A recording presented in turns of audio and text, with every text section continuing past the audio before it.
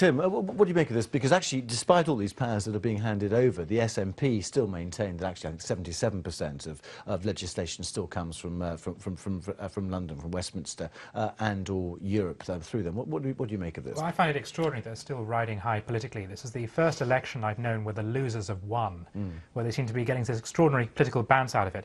I'm actually going to Glasgow tomorrow, so I'm taking an enormous risk in saying this, but I hate the way in which we're all supposed to pretend to be amused by Salmond and his avuncular style. I actually find him pretty hateful. And this photo, this extraordinary photo of his dark face looking over Parliament as though he's about to, I don't know, either conquer it or eat it. That's a very strong adjective to use about it. I mean, he is a hateful person. I think he's quite hateful, but I wondered if this photo was in fact his Christmas card, because he's waging a vendetta against my country. He's waging a vendetta against the Union and everything that I believe in and passionately love.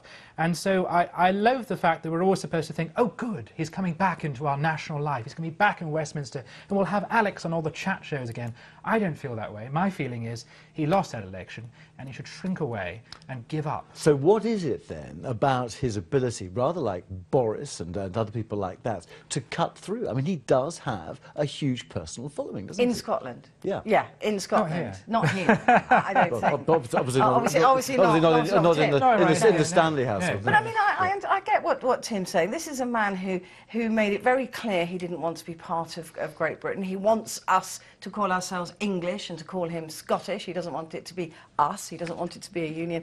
And I just wonder why he's doing this. What does he want? What does he want to affect? Because really, I really do hope that the Scottish MPs do have to step aside when it comes to England-only issues, because I don't want him to make decisions about England when he's already decided what he thinks of us. Yeah. Also the reason why he's doing this is because he's going to reverse a promise he made during the election, which was this was a one-generation thing. He said, once his votes happen, I won't raise it ever again. No, he's already said he will. I suspect that it's going to turn out to be a lie. He's rode back on that. And going into Parliament like this so he can maintain his own personal high profile. One person who must be very angry right now is poor old Nicola Sturgeon, who we've just gained a female leader in political life. She's from the left. I think she has her own vision for Scottish nationalism.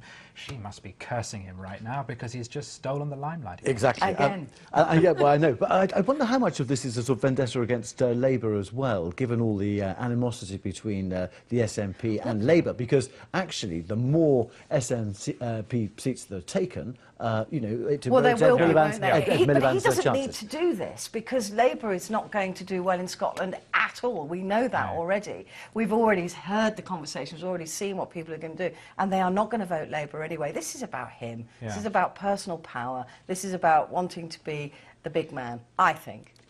Okay, I'm not ready. Not well. He's made it absolutely clear.